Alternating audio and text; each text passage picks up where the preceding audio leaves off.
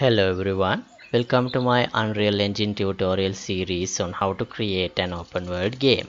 So this time what I'm going to show you is how to create a charged attack like this. When I press and hold the left mouse button, this guy will charge like this, and when I release it, he will do this longer attack. If I press and release the mouse button once like this, he will do this normal attacks, but when I hold for about 2 seconds and release, he'll do this combo attack. So that's what I am going to do today.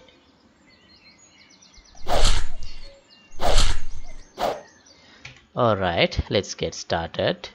And before that, I should thank my generous Patreons. So these guys are the ones who sponsoring this video. Thank you very much for the support you are giving me. That means a lot to me. Also, if you want to support my work, you can go to my Patreon page. I'll put the link in the description below, and you can join my Patreon club. And there you will have access to the project files and other articles and other code snippets and everything I am posting there. Okay, let's get back to work. Okay, so to do the charged attack, first what I need is the montage, some modification to my montage that I am using for the attack.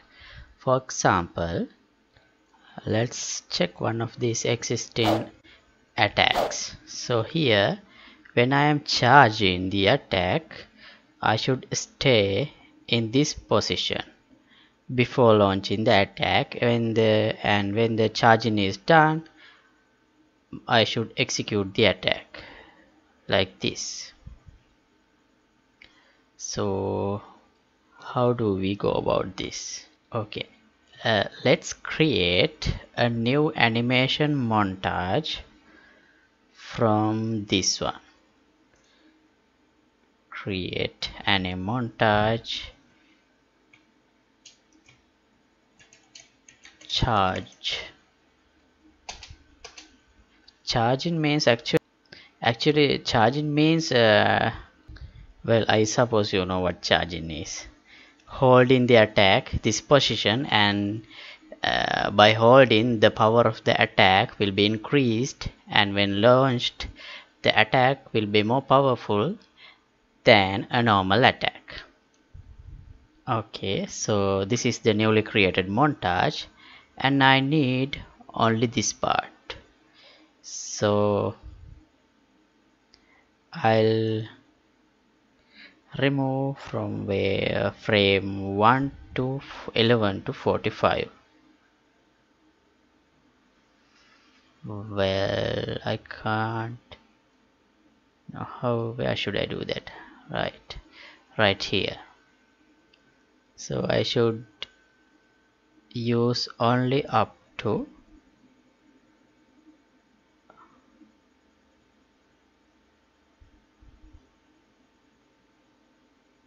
0.318.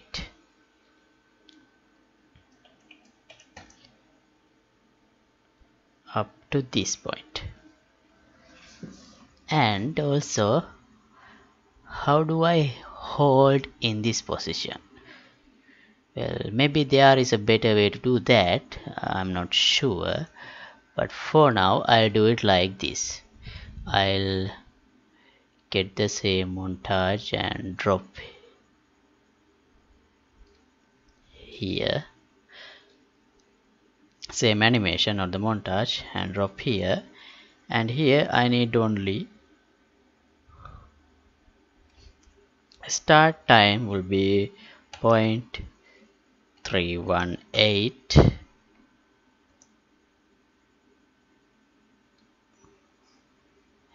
and ending time would also be 0.319. Okay, it's hard to see that part. No, let's add the next section as a looping part. New montage section, I'll call that loop, and I'll make it looping like this. And now I'll set the starting point to this and ending point to 0.319 like this. So when I play the animation, it would be, well, not like, it shouldn't be like that.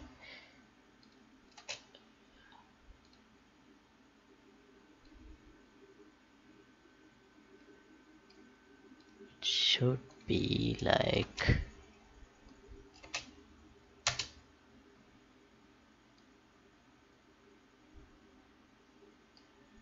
right, I should move that loop section into the looping part of the animation like this. I'll zoom in to see that section properly. Now it should work fine. Right, I'll zoom out and play it again. So this is how we begin, and it stays like this. And I'll make this part only for the upper body, because by doing that it will allow me to move or walk while I am charging the attack. Okay, now the montage part is done, and let's go back to our blueprint. The human, and here this is my attack function or attack event. Here I do the attack when once I press the attack button. So instead what I'm going to do is I'm gonna call this part when I release the attack button, and this part I'm going to use for the charging part. And before doing any of these things, I should check if my character is ready like this with is ready function. I'm doing this because otherwise I would have problems while by playing multiple montages and overriding them, and therefore some certain animation notifiers will not be fired and I will run into problems. I have talked about that before. So to be safe, I have implemented this is ready function. So if I am ready, then I should check if the sword is equipped. For that I have also implemented this macro which I have done earlier, so I am going to use that here. This is the inside of that macro which you have seen before. Okay, and after that check sword equipped, and after that I should play any montage, and here I have to select that charge montage like this. And let's quickly check how does it work so far. Well, no. Here I am going to, now I am holding my mouse button and nothing happens. Let's check again.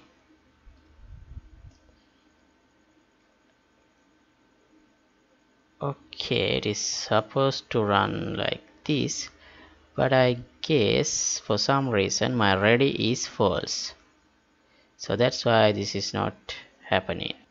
The attacking is not happening, charging is not happening, because my ready variable is false. Yes, the default value of the ready should be true, right?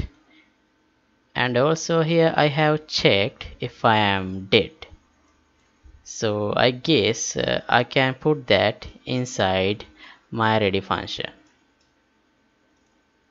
is dead. So if I am dead, I will never be ready. So and not dead and not dead, so I will be ready if I am ready and not dead. These things will be a little confusing for you if you haven't referred to other videos, but I don't have time to explain everything in this video because it will take too long. Okay, now let's check.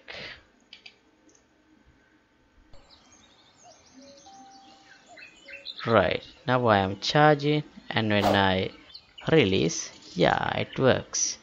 I'm charging, and now you can walk while charging. Right, so it worked.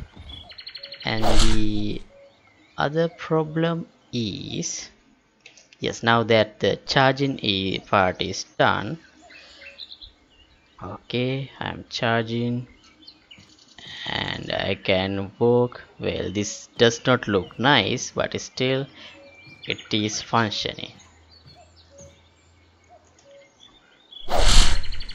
Well, that's the takedown. Again charging, and I should do something like, when I'm holding like this, my sword should get red or something. If I have already charged, let's make this guy play or do the combo attack. So for now the combo attack works like this. If I have consequently launched for 3 attacks, the third attack will be combo attack, this one. So let's make this guy do the combo attack if I have already charged. So how can I do that? So I should have some kind of a timer here, like this. I'll add a delay of 2 seconds, and I'll also have a variable to hold the charging state. So I'll create a new variable under fight, a new boolean called charging, and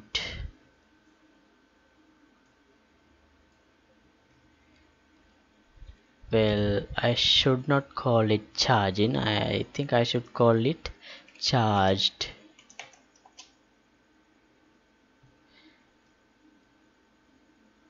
And well, I guess I need 2 variables, one for the state of if it is charging, another one is if it is already charged. So here in this section I should set charging to true, and when I release it, set charging to false. And here after the delay, if I am still charging, that means if I am still holding my left mouse button, then I should set charged to true, right? Okay, and also I should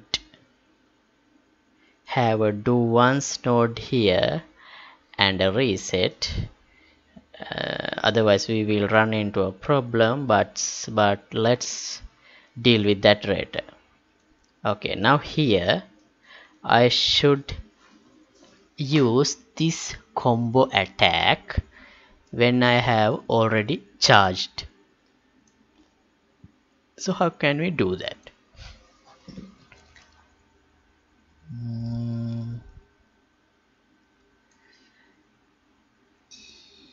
Yeah, we can do it like this. I'll get the charged variable here, and here when my attack count is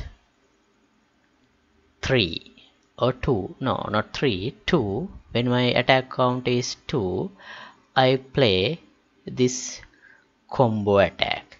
So when I'm charged, I'll do a select here, not like that,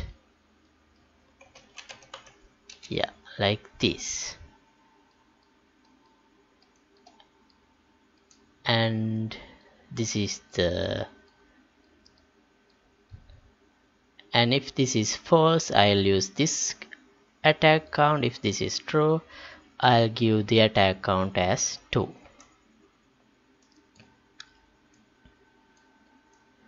And after this step, I should always set charged to false no matter what.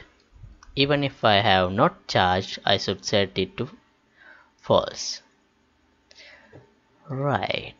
So here what happens is, I think it's pretty clear to you. Let me, if you are not, let me know in the comments. Right, now let's check. Charging, and yeah, I am doing the combo attack when I am charged.